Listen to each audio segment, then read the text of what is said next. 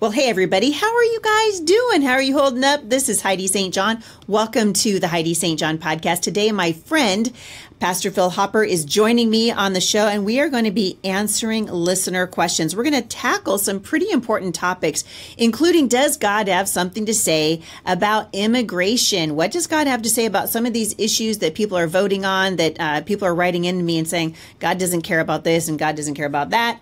Phil says God actually has an opinion on a lot of this stuff, and I think you guys are going to be encouraged by that. Also, we're going to touch on the topic of Halloween and on legalism. This is going to be a great conversation. I always enjoy my conversations with Pastor Phil Hopper, and I think you will too. Stick around. I think you're going to be encouraged.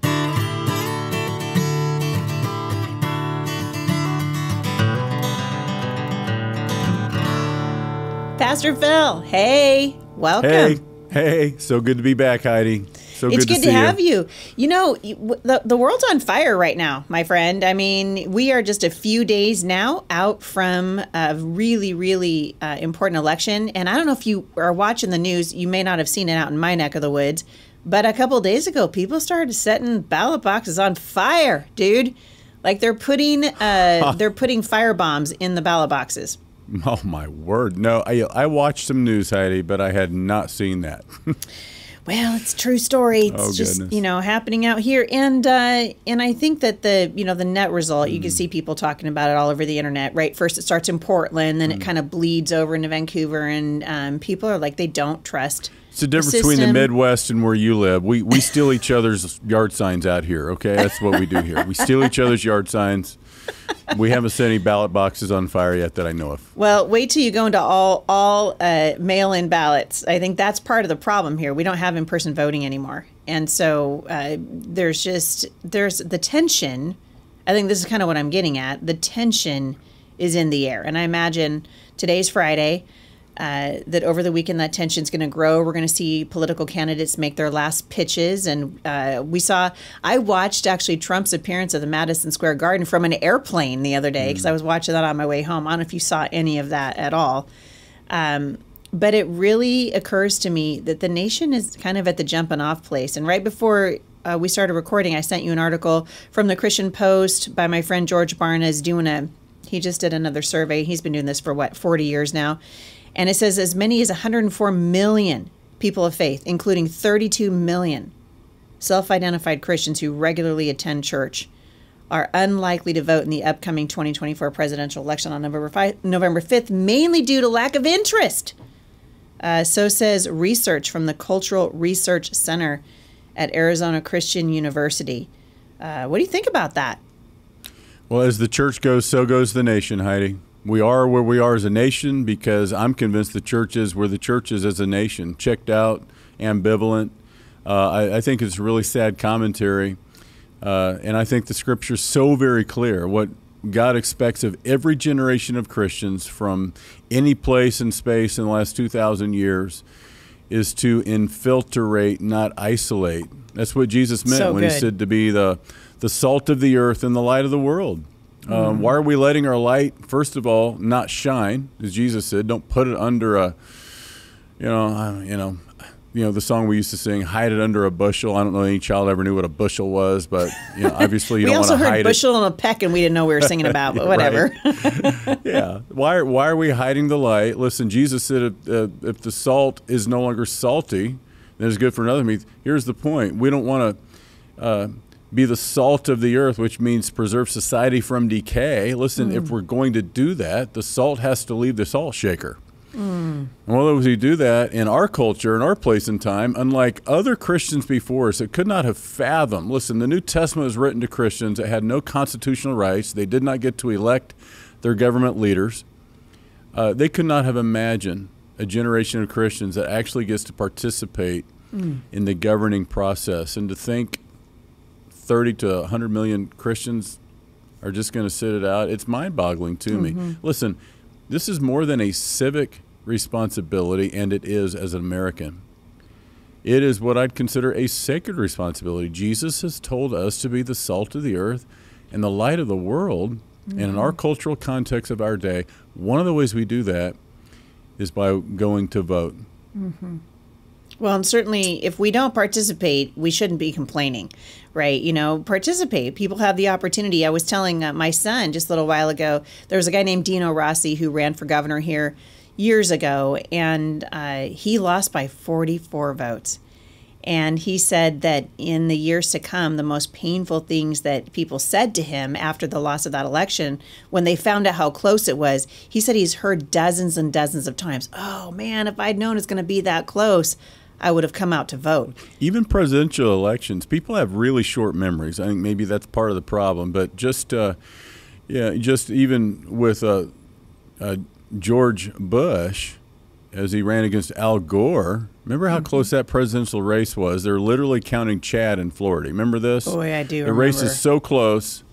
They've actually gone back and hand-counted Florida, which was the swing state at the time, that was going to decide the entire election. I mean, we're talking about a few hundred votes. Yes. That would make the entire presidential election outcome sway one way or the other. So even on a presidential election, we're talking every vote matters. Yeah. But especially, Heidi, on the local level. You think your vote doesn't matter on the local level? Not only do local governments have a bigger impact on our life than federal outcomes, but this is where just a few hundred votes wins many elections, in some cases, most elections. Yep. Yep. And here, I mean, we've got, and I know you guys do too, there are very, very important issues on the ballot. A lot of people around the country right now talking about what's going on in the state of Missouri, where they have really tied, right, an abortion initiative into sort of wrapped it up. It seems to me, maybe you can explain it to me a little better, but they've wrapped it up into a parental rights issue, right? Yeah, the legislation that Missourians will be voting on is it's written, I'm convinced, ambiguously enough and ambiguously on purpose, so it can be interpreted later and applied in whatever manner. So it absolutely opens up what amounts to a parental rights issue of abortion on demand without parental consent. Here's what's amazing to me: if your child goes to public school in the state of Missouri, probably like anywhere else, they can't give your child an aspirin without calling you first. But right. If this legislation passes, they can get an abortion, and mom and dad never even know about it. So yeah, there's a parental rights issue involved here. The legislation positions this all as reproductive rights, as a reproductive health care issue, with absolutely no language to minimize who it applies to. So it certainly opens up the possibility of gender-affirming care and various types of transition and surgeries, and who knows the outcomes of the possibilities. The language certainly opens up the possibility it could be applied that way. Now, like every other law, before we really know exactly how to be applied, it's going to be tested in the courts if it should pass. Now, I'm praying it doesn't pass. I think we've got a really good chance in the state of Missouri of defeating this legislation. But if it does pass, like everything else, it'll be tested, and then it'll go through the court system. Okay, how are we going to interpret this now? I had a question from a listener the other day. I thought I'm going to throw it out at you. He was saying he was trying to apply a biblical standard, which I was really proud of him. He said, I'm trying to apply a biblical standard when it comes to voting. And he said, I don't see God's word anywhere on the issue of parental rights. So I thought this was so interesting. He said, I don't see that God's word has anything to say about the fact that parents should be the primary educators for their children, or parents should have the primary voice in the life of their kids. And he said, I don't see where God's word has anything to say about borders, like border security, that kind of thing. And I thought, well, first of all, that's not true. And then I thought, I'm going to ask my friend, Pastor Phil. Pastor, does God's word have anything to say about children and parents? With all due respect to this gentleman, man, I don't know what parts of the Bible he's read, or maybe he just hasn't found the right places and passages, but the Bible has a lot to say about that. So Deuteronomy chapter 6, I just preached out of this passage Sunday, actually, going through the series we're in on the National Monument to the Forefathers, called it Hope for Us. You come to the third allegorical figure what amounts to these pillars of civilization, one of which is education. And education, this allegorical figure on the national monument of the forefathers, her eyeballs are looking in. She has no pupils. Why? Because she's looking within. What she's saying by that is, it's my responsibility. I'm not looking to anyone else. Not only did our nation's forefathers understand this principle that education begins in the home, and that is the teaching of the national monuments of the forefathers. When it comes to this figure, education, you've got her holding the hand of her child on one side. You got a picture of an aged man, presumably her father, on the other side. The teaching here is that every generation has a responsibility to pass on the faith to their children and even their grandchildren. Now, is that biblical? Well, our forefathers certainly believed it was. And they would go to places like Deuteronomy chapter 6, as God is about to send his people into a pagan land. He's reminding them of their responsibility to teach his ways, to teach his commandments, and to pass on the faith to the next generation, their children and their grandchildren. You go to various places through Scripture. Ephesians 6:4, fathers, provoke not your children to anger or rebellion, but raise them up in the nurture and admonition of the Lord. So nowhere in Scripture are we told that the schoolhouse, wherever that might be, is the primary educator of our children. Now, it doesn't mean you have to homeschool, though you're obviously, as well as me, an advocate for home education. You can still, I'm convinced, in some situations, send your kids and outsource their education. Look, I was not personally going to teach my children any math beyond basic adding, subtracting, dividing, multiplying. Look, when they put letters and numbers together, I'm out. That's right. So, I think you and I agree on that. Yeah. There's a reason we write books and we're not, doing math for a living. Yes, thank you. But here's the point. You are still responsible for that child's education. God's not giving that responsibility to another. So I think it's over and over again in Scripture, Heidi, that it begins in the home. It begins in your house, not the schoolhouse, not even the church house. It begins in your house. Yeah. Well, and I think we abdicated, right? I think one of the issues that's happening with parents today, and has been probably going on for a good 25, 30, 40 years, is that we've been told that as parents, we give the spiritual formation of our children to their pastor and to their youth pastor. We give the academic formation of our children to a teacher. And what we've done, sadly, in doing that is we've sort of checked out of the process, right? So we drop our kids off at the school and we just go, okay, academic thing is done, except for the Bible teaches us that education is not neutral. It's never neutral. And so the job of a pastor, and you obviously can speak to this very well, my thought has been, as a ministry family, we've told our own kids, you don't leave the spiritual formation of your children to a youth pastor, right? They're there to sort of to bolster what you're doing, to encourage your children to walk in righteousness, but it's not your pastor's job to suit you up for war, right? Yeah. We should be in the Word for ourselves. Have you noticed sort of a similar thing? Yeah, you look in Deuteronomy 6, twice the heart is mentioned, twice the house is mentioned. Here's what he's trying to tell us. Look, the most important part of the human being is not the head, it's the heart. And the heart is formed in the home. Okay? Here, the church can teach your children the knowledge of God, but it's in the home that they develop a heart for God. Your children's youth pastor, the kids' pastor, listen, they get them for an hour and 15 minutes on a Sunday if you come every week. All right? Not enough. You get them every day. Yeah. There's no way a pastor, no matter how effective he might be, can access your child's heart the way you can. And the heart of the human being is the heart of the problem. It's shaping that heart that you get to do. You shepherd that child's heart, and that can only really happen in the home. It simply cannot happen at church, no matter how faithful you are to attend. And most faithful church members no longer attend nearly like they used to. Always true. Yeah, instead of 52 Sundays a year, whatever it might be, now we're down to, do the math. There's no way anyone can become a surrogate for you. The church is not meant to be a replacement, simply a reinforcement. We're here to partner with families and parents to disciple their children in the love Jesus. And I would suggest that's true of the math teacher. Yep. Or the child, going to a tutor to learn to read or whatever it might be. Hey man, my kids have all gone to tutors when it comes to math. Sailor's doing algebra right now, and I guarantee you, Heidi St. John's not teaching algebra to Sailor St. John because it's just not my thing. I don't like it. I feel your pain. I will do history with her every day of the week and twice on Sunday. I don't mind teaching her to write. I will diagram sentences, but please don't make me put numbers and letters together. Yeah, but that doesn't mean you're checked out of the process. Absolutely not. You still want to see her progress, and you still want to know how that who's teacher... teaching her. Absolutely. Yeah. How are they using the pulpit you've given them? Well, that's good.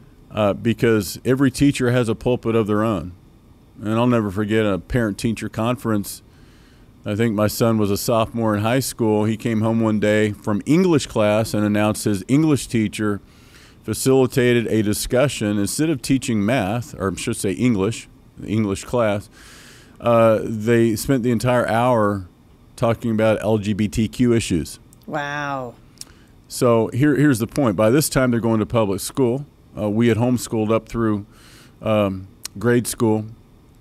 Now they're going to public school. He's going to English to learn English. So my question to her was, why is his English teacher not teaching English? Why are you facilitating a discussion on LGBTQ issues? And she was taken off guard. I doubt anybody ever asked her that. Mm-hmm, mm-hmm. But it was there that I told her I send him to school, in this case, to learn English. And I would suggest that when it comes to human sexuality and matters of morality, that is best saved for his family and his faith. Mm-hmm. Now, did it make a difference? Probably not. But if more parents would take that kind of responsibility and oversight, it might start to. Yeah. Yeah. Turns out it matters. And it matters that we know. I mean, it goes back to what you're saying a minute ago. We can't just drop our kids off and then check out of the process. We need to know who's teaching our children, because guess what? They bring a worldview with them, right? They see the world through a particular lens, and we need to know what that is. If we don't educate our kids, the world will indoctrinate our kids. Boy, so true. This is what it comes down to. The indoctrination is everywhere, from the public school system, public school classrooms, to movies, to music, social media. Social media influence, it's indoctrination. So it's our job, whether you're homeschooling, to do some home education daily. This is what Deuteronomy 6 tells us daily. When you lie down, when you rise up, when you're walking by the way, when you're sitting down to dinner, these are the moments, just doing life with your children, that it happens, that they begin to assimilate the faith into their life as you help them navigate the challenges they're facing in life, the situations they're facing in life, as you're helping them navigate. Here, our children are not asking, is Christianity true? They're asking, does Christianity work? See, they can come to church and find out it's true and learn all the right theology, but we wonder why, in some cases, they walk away from the faith and they don't stay. Because they didn't grow up to learn, hey, it worked. This is a postmodern thinker. They're being raised in a postmodern society.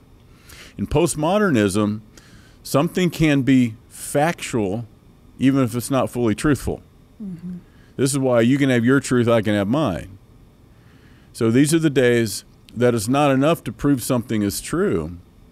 For a postmodern thinker, they're asking, does it work? If it works, it must be true. It's our job as parents to show them, look, Jesus is more than true. Jesus works. He changed my life. Here's how he works in this situation now in your life. No one can do that better than a parent. No one can do that better than you. Yeah.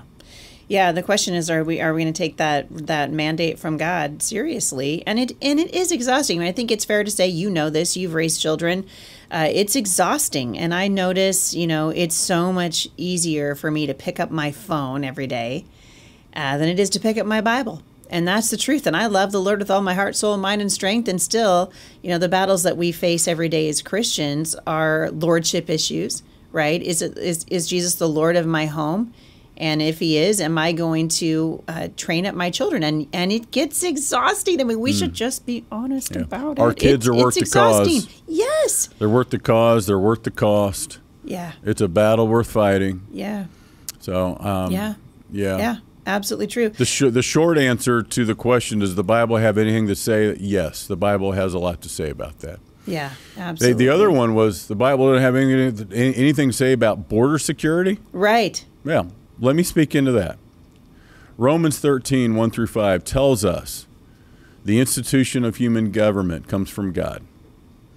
3 institutions God gave society for the good order, health of society. You have the family, you have the church, you have human government, civil authority. Where there is no civil authority, you have anarchy. Haiti is an example this year. The government collapsed. And with the government collapse, you have instantly anarchy, and the gangs are now running the country. So God knew. In Genesis 9, he tells Noah, getting off the ark, before the flood, it was pure tribalism, survival of the fittest, strong preying on the weak. It was anarchy. No human civilizations, not civilized. Law of the jungle. He says, we're not going to do this again. Noah's getting off the ark. He institutes civil authority. He delegates his authority to human beings to execute judgment and justice on his behalf. He says these words to Noah, from now on, if any man sheds man's blood, by man his blood will be shed.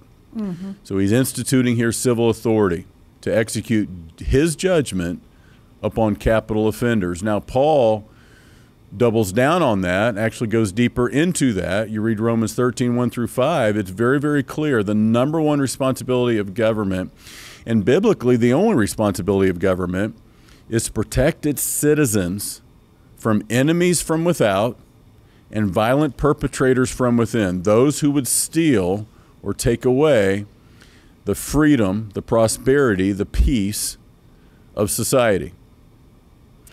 Border security very much is a biblical issue. Our government is derelict in its duty when it does not secure our borders, potentially from enemies from without that are now coming in, and we don't even know who they are or where they're at.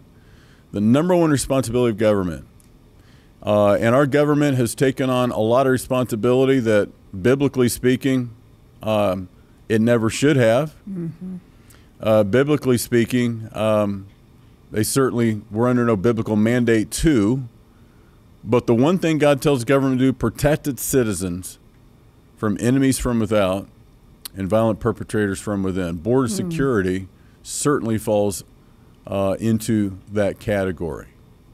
Yeah, it's so true. And I think we can go back to the history of our country. The federal government, as you alluded to in a moment ago, is wildly outside of the original intent that the founding fathers had for it. They were limited government guys, right? And they were like, listen, the federal government has, just a couple of jobs. It is to provide for the national defense, to make sure that our borders are secure. Without a border, you don't have a nation. Borders are important. I seem to think, I could be wrong, Pastor Phil, but I feel like God was a fan of walls in the Bible. Well, yeah, I think I think that was the Lord's idea. Thomas Jefferson said this, Heidi: any government powerful enough to do everything for you is powerful enough to take everything from you. Boy, so true. So we now live in a society that has a unbiblical view of government. Government's job is to do this. No, government's job is to do for you what you can't do for yourself. Mm-hmm. Raise a standing army, have a criminal civil justice system to keep order in society, protect its citizens. But we've turned to government now to do so many things that, frankly, it was never, ever meant to do. Mm-hmm. And this is what happened. Our founders understood where God is maximized in society, government will be minimized in society. They wanted a government that was going to be minimized so people would be free to serve God, not government. But any society that becomes increasingly secularized, and that's what we're becoming, a secular society, what happens? God is minimized, then government becomes maximized to the point God is now government. And the ultimate expression of this, of course, is communism, where the people are completely now controlled by government because there is no God. Mm-hmm. Yeah. And we're seeing, frightening to watch what's happening in the halls of our government now, where people are openly espousing Marxist and communist ideas. And those things are tacitly, they're on the ballot, and people need to pay attention. I want to jump into some listener questions. We get some great questions in for you from listeners. Michelle in Georgia, this is a great question, Phil. You're going to love this. She said, we recently started attending a church that we love, teaching the Bible, speaking about what's going on in the culture. The Spirit is moving. We just found out that they're Pentecostal. And they're really big into speaking in tongues. I'll be honest. It doesn't match what I've been taught in the past, including teaching the youth that everyone can speak in tongues, along with that, being baptized in the Holy Spirit as a second event. Since being a believer, I have attended Baptist and Calvary Chapel churches. I'm not sure if we should run or if we should continue attending. I would love to hear Pastor Phil's encouragement in these two areas. Yeah. What I find most problematic about what she has shared is that they're teaching everyone should speak in tongues, Heidi. Now, the in-house debate theologically has always been, is tongues for today, or did it cease, right? That's a healthy debate that Christians can disagree on, that I think we should hold loosely when it comes to the issue of tongues. It's what I would consider a second-tier issue. Yeah, not a salvation issue. It's not a salvation issue. It's not necessarily one that I think we should divide on. I think Christians, regardless of how you feel about that, can worship together, work together for a common cause, the gospel. What is absolutely unbiblical is the idea that the sign of salvation is the gift of tongues, or even the sign that you're filled with the Spirit is the gift of tongues. That is really problematic. To teach that everyone should be speaking in tongues is absolutely just not biblical. What the Bible teaches about spiritual gifts is that we are all uniquely and diversely gifted. So if tongues is for today, the implication is not everyone would have this gift, even if some have the gift. To teach that everyone ought to have the gift is just absolutely, completely unbiblical. Now, I love me some Pentecostal. All right, I really do. I've been accused of being a little Baptist-costal. I don't mind that a bit, all right? But there's an extremism alive today that says the sign of being filled with the Spirit, or the sign of being baptized in the Spirit, is you will speak in tongues. That's just not true. 1 Corinthians 13, 8 through 9 tells us this. There are three gifts Paul names specifically, being prophecy, the word of knowledge, and tongues. Now, verse 9 says, when that which is perfect is come, that which is in part shall be done away. So here's the big debate theologically. Let's have a little Bible study, okay? He tells us these three spiritual gifts of the first century, the apostolic age, will be done away or cease when that which is perfect is come. Now, the big debate is, what is that perfect thing Paul's talking about? Is it the full, complete revelation of the Word of God? Or is it, what some say, the second coming of Christ or the eternal state? So the best commentary on the Bible is always the Bible. All right, the Bible is a self-interpreting book. The word tetellion, the phrase in the Greek, that perfect, comes from the phrase in the Greek tetellion. You find that phrase only one other time in Scripture, and only one other time. It's James 1:25, that perfect law of liberty. Now, basic rules of Bible study. You interpret the unclear passage in view of the clear passage. So the context in 1 Corinthians 13:9 is unclear. What is that perfect Paul's talking about? We don't know. But you connect the dots to the one other time Paul uses that phrase, or I'm sorry, James uses the phrase in James 1:25. That perfect law of liberty, clearly in the context here, is the written revelation of God's Word. So the implication here is Paul's teaching, when the full written revelation of God's Word has come, when that perfect has come, that which in part, or the training wheels of the early church, would be done away with, would no longer be needed. And so tongues is written in a way that Paul's saying at some point it's going to cease, it's no longer needed. Now, I'm going to hold this very loosely. I know too many Christians that God is using that are mature believers that love the Word of God that have the gift of tongues. But the biblical gift of tongues is the gift of languages. All right, so you see the gift in Acts chapter 2. As you had people all over the Roman world on the day of Pentecost hearing the gospel, the good news that the Messiah has come, that he's died for our sin, that he rose again, and they're speaking in other tongues. And people from all over the Roman world are hearing the gospel in their language. And so oftentimes when people refer to the biblical gift of tongues, it's something altogether different. It's never just gibberish. It's never just some language that nobody can understand. In fact, Paul is very clear in 1 Corinthians 14. To exercise the gift of tongues, there needs to be an interpreter. In 1 Corinthians 14, he says, not only should there be an interpreter if you exercise the gift of tongues, but he says no more than 3 at a time. He was dealing in the Corinthian church with unmounted chaos and confusion in their services, with people trying to one-up each other.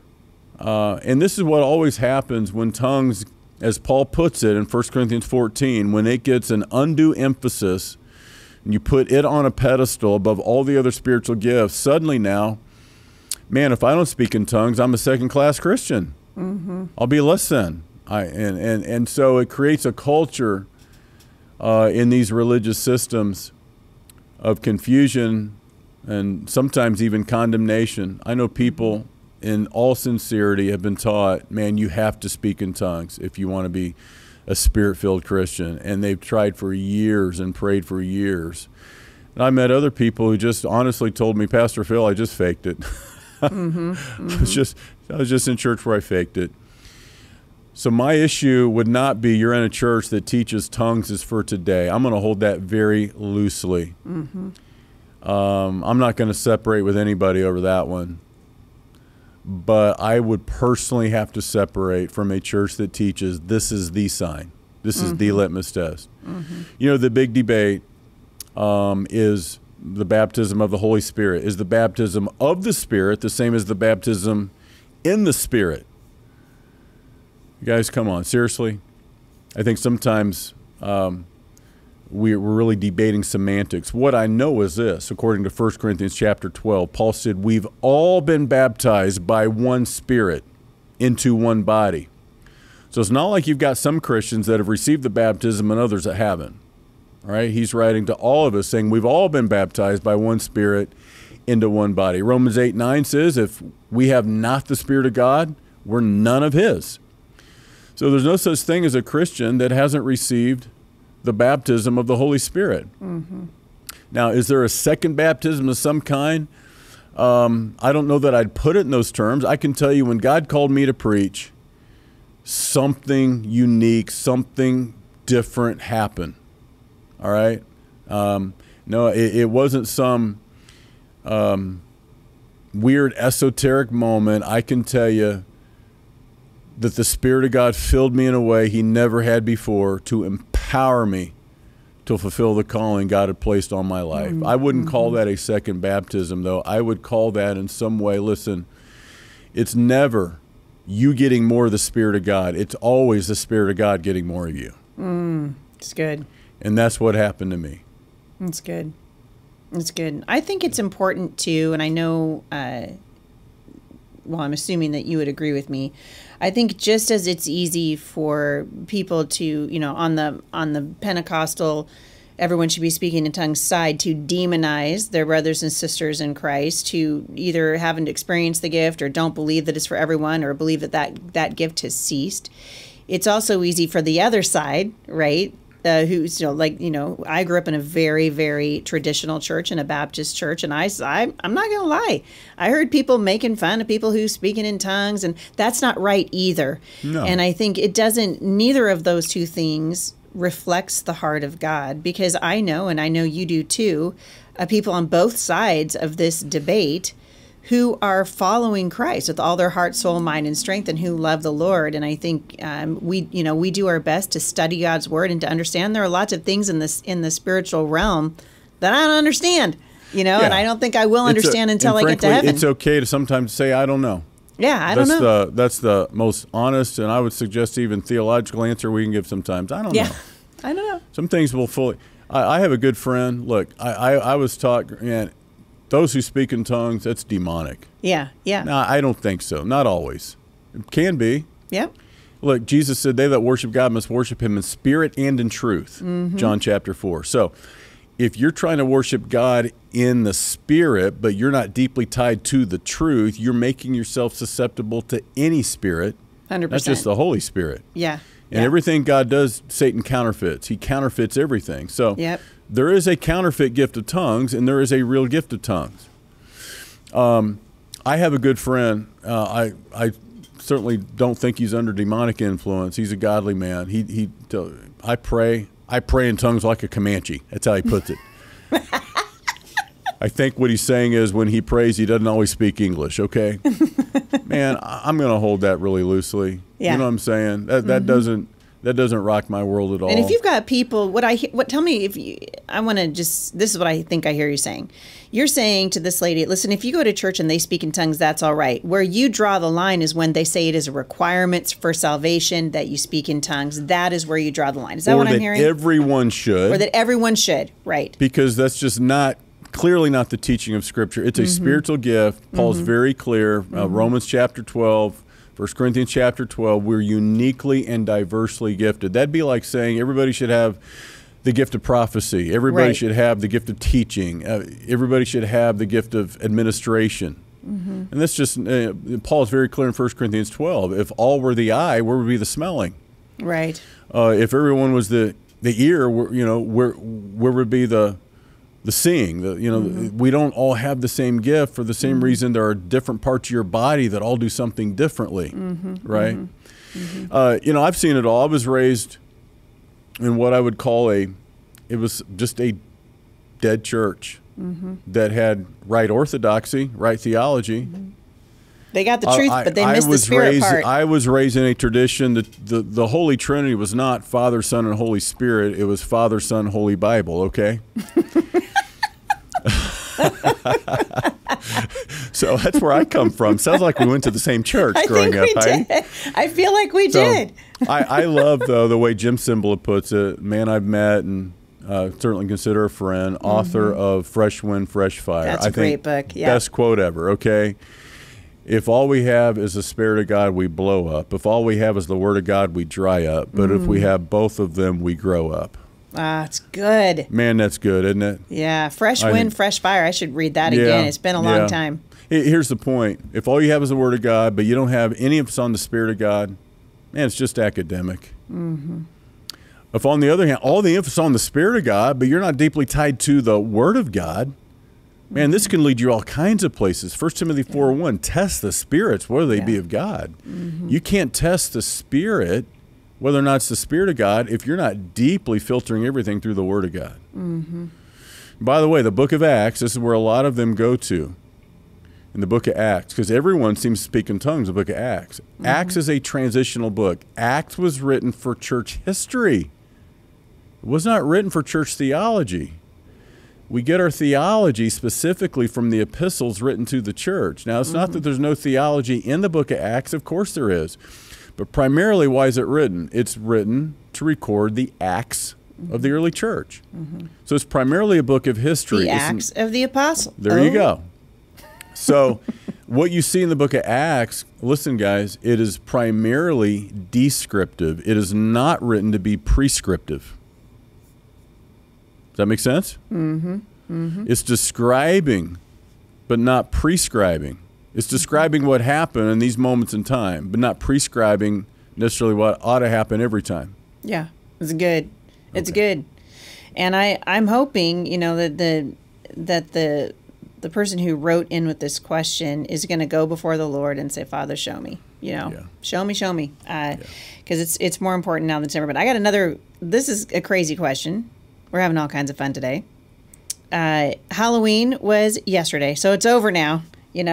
People ask me every year to jump into the Halloween debate. I hate the Halloween debate. I'll just be super honest. You may not have heard this from me, Phil, but my listeners have for years and years and years. I grew up trick-or-treating with my granddad, and my grandparents were, he was a pastor. My grandparents loved the Lord. My grandmother also had this macabre sense of humor, and she loved to scare the living daylights out of us. She absolutely loved it. I remember one time when I was in junior high, and I came home from school, And I went downstairs, and it was probably Halloween or pretty darn close to it, because Grandma thought it was great, right? She just had so much fun. I opened the door to my brother's bedroom, and she had rigged a pulley to a dummy in a box that she made into a coffin. So when I opened the door, this thing like sits up and goes, "Wah!" And she scared me to death. And Grandma thought that was the funniest thing on the face of the earth. So that's how I grew up. And so we didn't really have any problem with Halloween or trick-or-treating. But I will tell you, as an adult now, I mean, to me, it has taken on such even more. People would say, well, it's always been dark. Well, I feel like it's even darker now than it's ever been. I mean, the images that you see, you go into Home Depot this time of year, and you got these 12-foot, goblins that are just, holding a human head in their hand and all kinds of craziness. And my grandparents would have said, and we did this growing up, and actually Jay and I have done this a lot with our kids when they were younger. We used it as an opportunity to meet our neighbors. It was like the one day of the year when people would actually knock on your door, and you could say, "Hey, my name's Heidi, and these are my kids," and that's how we met our neighbors. So that is a whole other, can of worms. This year, I haven't talked about Halloween at all because I've been so busy with the elections that are happening, and I felt like it was more important. But this woman wrote in, and I want to read it. She said she's the mother of a 3-year-old. "I grew up in a very lukewarm home when it comes to Christianity. There are so many things in our culture that are not God-honoring. My husband is worried that I might be too legalistic when it comes to not celebrating Halloween and not letting him watch." I think she's talking about her son and maybe not her husband here. "Not letting him watch the cartoons that his cousins and peers want him to watch. I feel like this is coming from our church as well. How can I guard myself from legalism? I don't want my child to be driven away from Christ by me being too strict." I love the heart of this mother. No doubt. For her son. And I just want to say, wow, precious. I mean, this is an anonymous listener, but I wish we're going to call her Julie. Julie, good on ya. I mean, I'm really proud of this mom because I think she's being discerning. Me too. Yeah, so the classic definition of legalism is we draw a fence around the sin and then call it a sin to cross the fence. Right. I don't think this is what she's... You need to write a book like Philisms, and we need it. Yeah. Or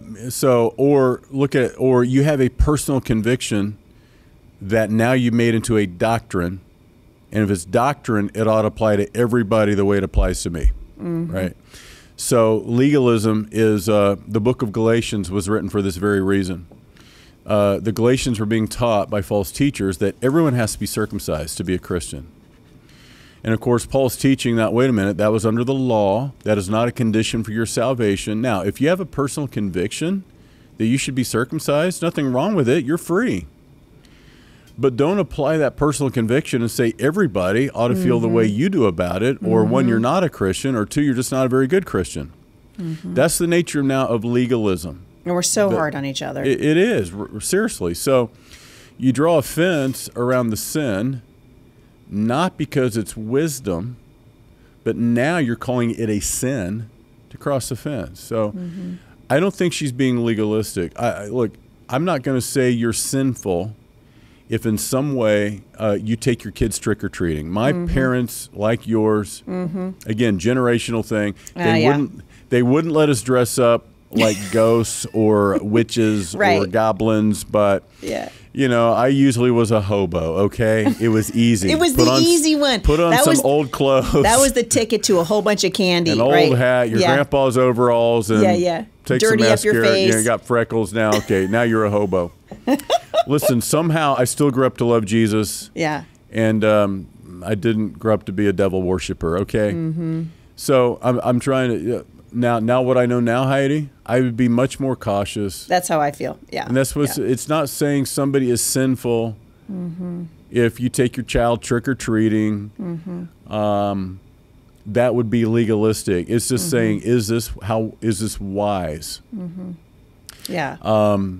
I think children should be given opportunity if they, we would let our kids, when they were young, go to grandma and grandpa's, and they would put on a costume, usually a bunny, a tiger, and a lion. That was my 3 kids. My daughter was the bunny. One of my boys was a lion. This is when they're like, pre-K. Yeah. And they had all kinds of fun. We would paint the whiskers on them. So there's still a sense of we get to do something fun. All my friends are getting to do something fun. This is when kids, Ephesians 6:4, fathers or mothers, provoke not your children to rebellion, anger, but raise them up in the nurture and admonition of the Lord. What provokes a child to rebellion is when we impose on them rules and regulations that don't make sense. In their mind, how can it be wrong to put on a lion costume and go to grandma and grandpa's and get candy? All my friends are going house to house dressed up like something. Why can't I do that? So I think there's a way that we can let our kids have fun, let kids be kids, but not in any way subject them to something that is, Halloween is demonic. The nature of Halloween is satanic. Yeah. And so we don't want to give Ephesians 5, don't give place to the devil. But I think there's a way that, you know, because we live in the culture we do, that we can still let our kids have fun and enjoy that season and do it in a way that still God is glorified and doesn't expose them to, look, it's not simply a metaphor, it's darkness. It is absolutely true. And I think we see it more in your face now than we've ever seen it. The enemy is not hiding at all. And I was a cop back in the 90s. This might be a relevant story. So I'm a cop back in the 90s in Kansas City. We get called to a domestic violence call around this time of year. It's Halloween season. And we go into this house. We go to the basement. This man has bludgeoned his wife to death with a 2x4. I'm sorry to be graphic. It's a horrible, horrible scene. We start poking around this house. It turns out they're Wiccans or something like that. They have brochures that they are disseminating. They'd been mailing out, and it was a Wiccan witchcraft type of literature, and they're basically inviting other Wiccans and witches to what amounts to a pagan holiday, a pagan festival. And here was the heading of their invite: "'Tis the season." Okay. We start making our way around the house. There is books everywhere on spells, casting spells. We make our way up to the next floor. Finally, make our way. There's a pagan altar in the attic, Heidi, with hand painted, hand drawn pictures on the walls of what can only be described as demonic beings.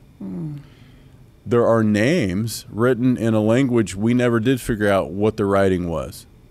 But clearly names are on the pictures. These are demonic beings on the walls. They're gods or whoever they were. And there's an altar in the middle of this room where they had been burning incense to these pagan deities. Now, I'm only sharing this to say this isn't just some fun. It's real. This is real. Yeah. And for some people, it's as real it's a religious holiday. Absolutely. It's not simply to make, have fun and go to haunted houses and dress up like you're a ghost or a witch or a goblin and scare people because it's worth a laugh.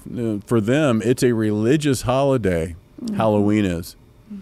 And it's as real to them as Christmas is to us in terms of we're celebrating the birth of our Savior. They're celebrating something altogether different. Yeah, it's true. And I, every year we hear horrific stories. I mean, that's a horrific story. And every year, we're reminded, all you got to do, like I said, all you got to do is go to Home Depot. This is not from the Lord. This is not good stuff. And I think parents need to use discernment. They need to use wisdom. But I agree with you. If your kids want to dress up and they want to be a lion, a tiger, and a bear and go to grandma's and get some candy at the door. Okay. I might even speak into, she's not letting her kids watch some cartoons. I wouldn't let my kids watch a number of cartoons. Oh, goodness, me either. Because the message in them is very clear. It's cartoons can be a place of indoctrination. Absolutely. And more now than ever. Or low-key perversion. And my adult children now, we kind of laugh about it, kind of low-key. Oh, Dad, you guys. Well, wait. When they have kids, they will feel the same way about it. That's so true. That's so true. 100%. Yeah. There are cartoons they can watch that are genuinely innocent. Yeah. that you can walk out of the room and not worry about what they're going to learn. Well, you used to watch, you know what? I mean, we're dating ourselves, but we used to watch, Daffy Duck and, Bugs Bunny and the stuff kids are watching now. I'm sorry, but we're talking Homer about... Simpson is not a cartoon. Right. Longest running sitcom in America, by the way. Right. Yeah, Bart Simpson, that was never on the watch list. I don't care if it's a cartoon or not. Nope. I'll even make a confession, Heidi. I'll make a confession. I would never let my kids watch SpongeBob SquarePants. Dude, I didn't either. You know why? Because he was so disrespectful. It just drove me up That's a what tree. I'm saying. The disrespect. Do I want my kids to learn? I mean, they're going to figure that out on their own. I don't really want to. Yep. And do your kids give you a hard time about it?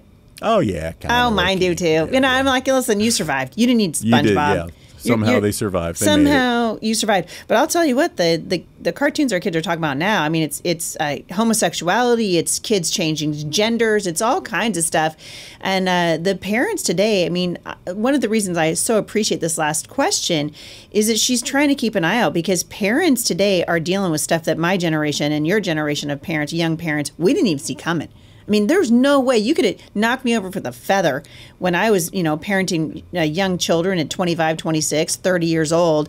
If you would have said to me, there's going to be cartoons piped into our living room someday and kids are going to be talking openly about homosexuality. You got girls kissing girls in cartoons today. It is not the same thing. Parents absolutely need to be vigilant. Some cartoons should just be off the list. Now, come on. Lion King, when my kids were young, I don't know if Lion King is still a thing or not. So. Hey, man, was that 95, 93, somewhere in there? Now, look at the themes that Disney has inserted. So with Lion King, you remember there's one scene where, little Simba is looking up at the stars with Big Daddy Simba. James Earl Jones up there. There you go.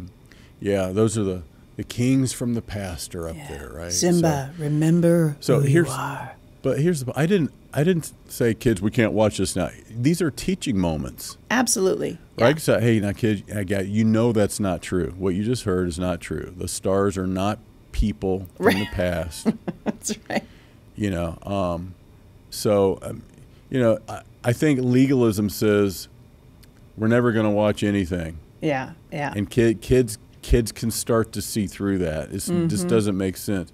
Some things, they shouldn't watch. Some things you shouldn't watch. Some things parents shouldn't watch. Come on. Not just kids. Right. The eyes are the window to the soul. Come on. But some things, listen, use them as teaching moments. Yeah. They can still enjoy a movie, but you're not going to let them hear something that's just not true. Yeah. You're going to use it you don't for a want that moment lie to teach take root in their heart. Yeah.